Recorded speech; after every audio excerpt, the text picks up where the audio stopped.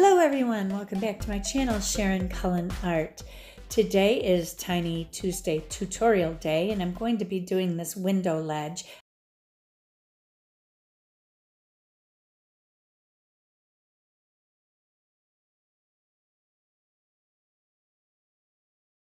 Okay, so I was choosing my colors for this.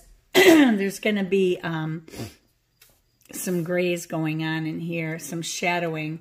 I'd prefer to use shadow violet. You can use your like burnt sienna and some ultramarine to make a shadow color or whatever. I also have burnt sienna and red ochre. My burnt sienna is almost gone, but I've been preferring my red ochre for some of my pots, so I may do that.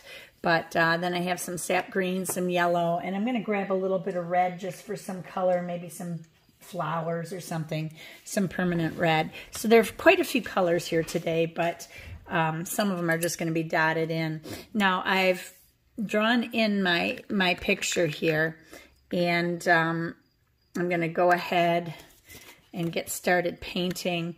To start, I just want to get my pots in. So I'm going to take some of that red ochre, kind of keeping it dilute. I'm dabbing off on a piece of paper to see my color, what the value is before I put it on. This one, I think I'm going to make it a snake plant. So I'm going to cover all of this pot here. This pot on the left, I'm going to have some green hanging over. So I'm just going to put a little of the red in like this. And maybe a little bit on the edges. This one, maybe I'll do the same. Not as much though. And a couple of, I want it darker in some spots.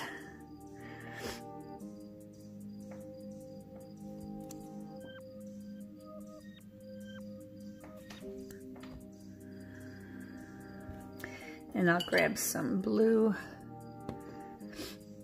dabbing it off a little bit. And I just want to gray up my pots in some areas. It's still a little bit too strong here. So I was wiping it off on a piece of paper.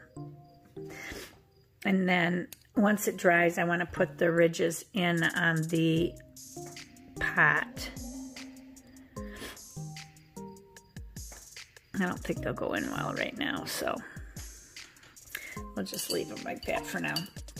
And now, yeah, you know what? I am going to use my shadow violet. If you don't have it, or not shadow violet, my Moonglow.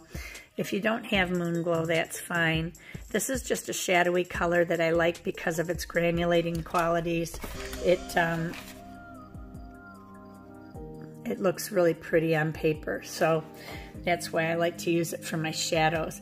I'm just going to shadow this white area a little bit.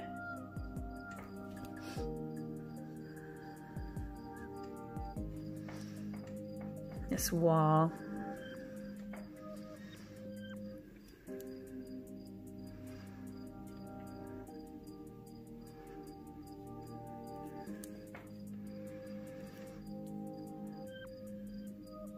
The sun's going to be coming that way, so the top of my window sills, or underneath the top, is all going to be shadow. This will be shadow too. This will be kind of shadowed. Just give the illusion there of that. Then down the left side like that. Okay. And then here, I want to mix my green and my shadow violet together a little bit. I'm going to dilute it. That was a little too dilute.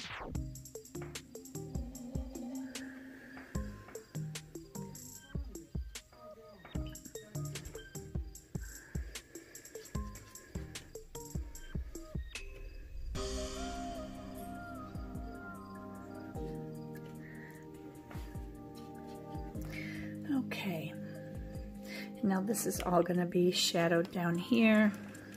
Oop. that's a little dark. I should have a palette out, and I don't.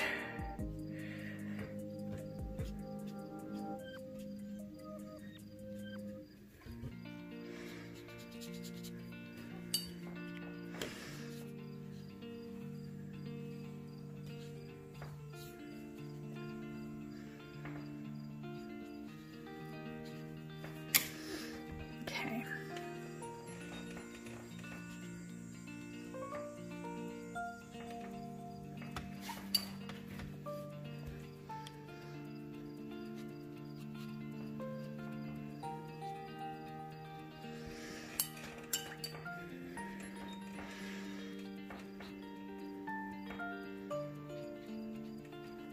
Just lifting a little bit of color up. This stains, so excuse me for bumping that. This stains and it's going to granulate. But I like to push it back after I've added color so that it has kind of a faded out response, or maybe bits and pieces are still showing. You know what I mean? I don't know if that made any sense. But okay, that's that. Now I want to start with the plants. So I'm going to go ahead. Oh, shoot. Well, that was not intentional. Now what am I going to do? I have to put a vine in there. Let's see if I can scrub that out. Looks like I was able to scrub most of it out, so that's good. Silly me. There, that's good enough. This can stay. Alrighty, I didn't realize there was a puddle in there. So I'm going to go ahead and just kind of flick some plant in. This is a little damp, so I'm going to let it dry before I go any further. I don't have a reference photo to show you. I'm just winging this. I was thinking about buildings like in Greece that are all white, Santorini or something, and they might have plants out. This looks kind of like a Christmas cactus, but I'm going to have some of this coming down. And whatever's left white, I can still fill in with my clay pot color. So I think I'm done with that one. Now my next one, I want to do like a snake plant. I need my palette. I got to clean it out. Actually, I got another one right here that's kind of got a clean half on it. So I'm going to go ahead and mix a deeper green. Just using my sap green and a little bit of my ultramarine blue. You can use yellow and ultramarine blue, whatever you want to do. I'm going to get a smaller brush just for a minute here. This is a size 0, and I'm just going to make a snake plant.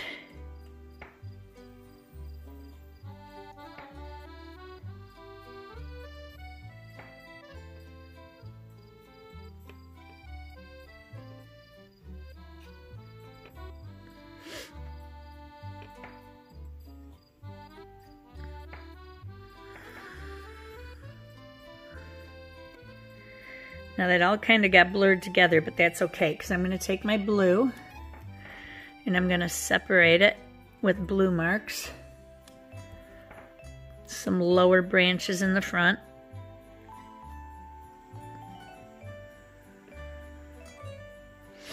There we go. That'll work.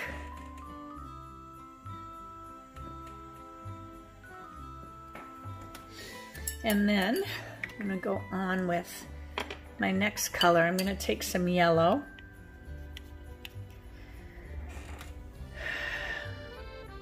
And put this in all over. And then I'm going to grab some of that green. I did not even rinse my brush.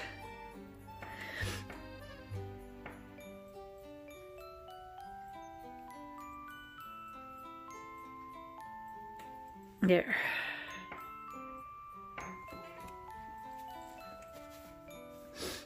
And then on the last one over here, I'm going to use a little bit of the darker green. I still have not rinsed my brush, so there's still yellow on it. And I'm just going to put in whatever. I'm going to add some red berries to this one, or maybe some geraniums or something. Let's try that. I'm going to go in again with my smaller brush. Just gotta rinse it off here. Grab some red. And I'm just gonna dot in a geranium. Kinda looks like one.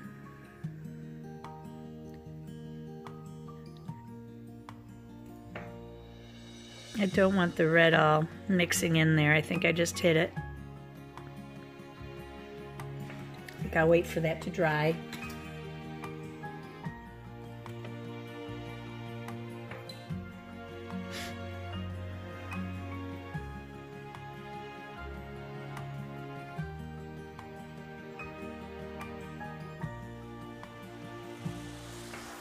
There.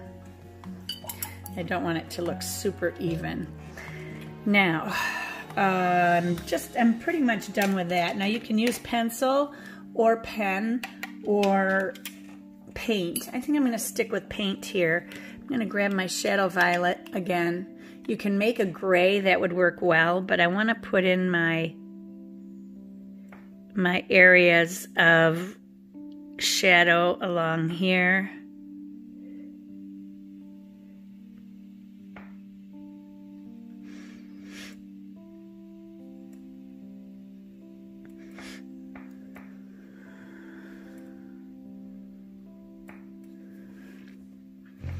Make that a little bit more dilute.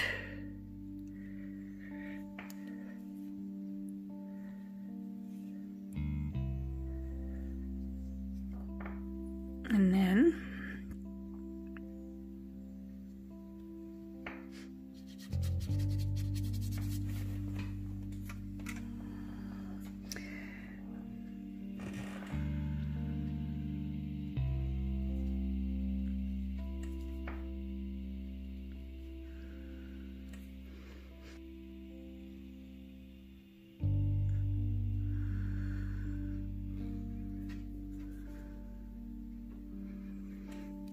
my brush is getting dry.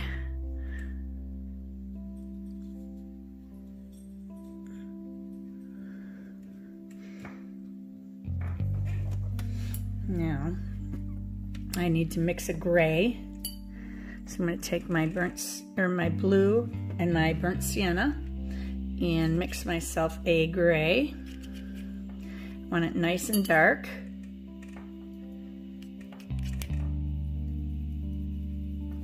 That should be good, but we'll see here. And I just want to streak these windows.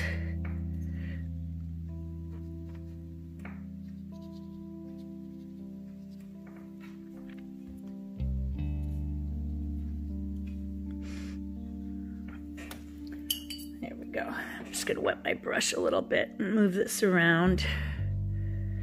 Then I want to take the gray in here into the other window areas. There. No, I need to fix my pots a little more. I don't like how dark they got in some areas. I'm going to try to lift a little color if I can. I got to get my scrubber brush though.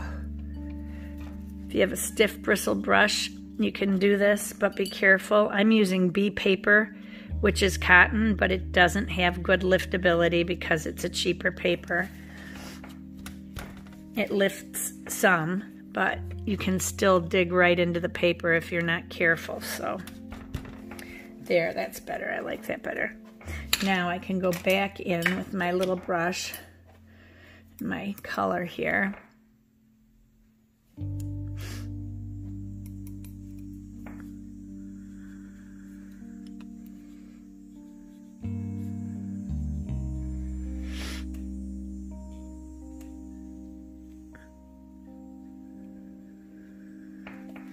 There, and I need to fix this one. Get that covered. I also wanted to put the lips under the pots. This one definitely had one.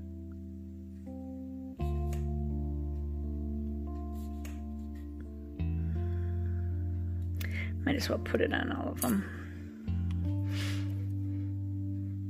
I'm just using the shadow violet because it's here, but you can use your gray or whatever you'd like. And then the shadow, I'm going to put down this side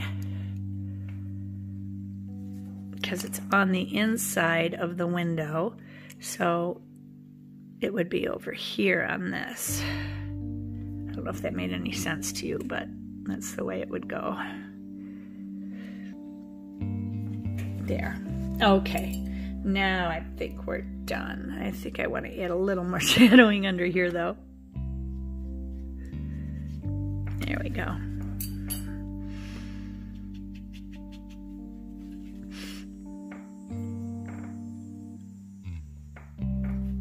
You know what, I'm looking at this, guys, and I'm thinking it needs a little more. I'm going to have something climbing up the sides, I think. I'd like to have another plant coming up here or something. Maybe one of those kind of arborvitae things like this. Let me just stick that in there so that we have something more to go on.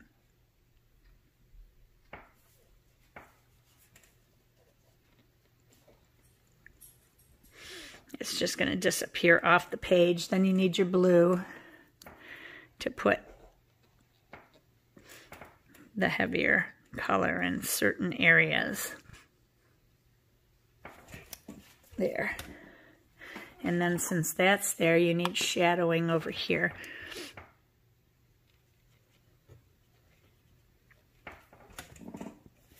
Okay. I'm not real happy with that, but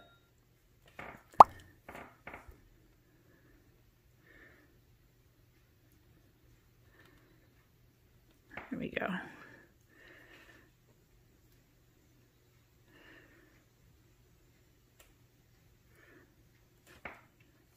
Okay, now I feel like it's done. It's done a little bit better anyway. So everybody remember, be courageous, paint with wild abandon, and most of all, be kind to each other. Take care. God bless you.